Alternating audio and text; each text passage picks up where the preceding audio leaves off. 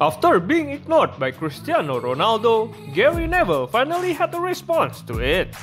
When asked by his colleagues Mika Richards about being blanked by Ronaldo, Neville only laughed and didn't seem to put any hard feelings on Ronaldo. Neville said that Ronaldo didn't seem like someone who had played with him. Former Gary Neville and Cristiano Ronaldo teammate Rio Ferdinand also has his opinion about it.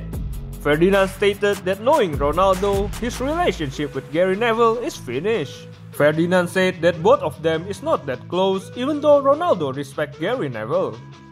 Gary Neville highly criticized Ronaldo when Ronaldo left the game early against Tottenham. Neville said that it is time for Ronaldo and Manchester United to part ways.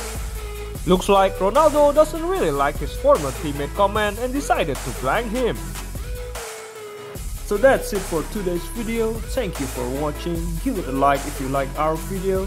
Have a good day and see you next time.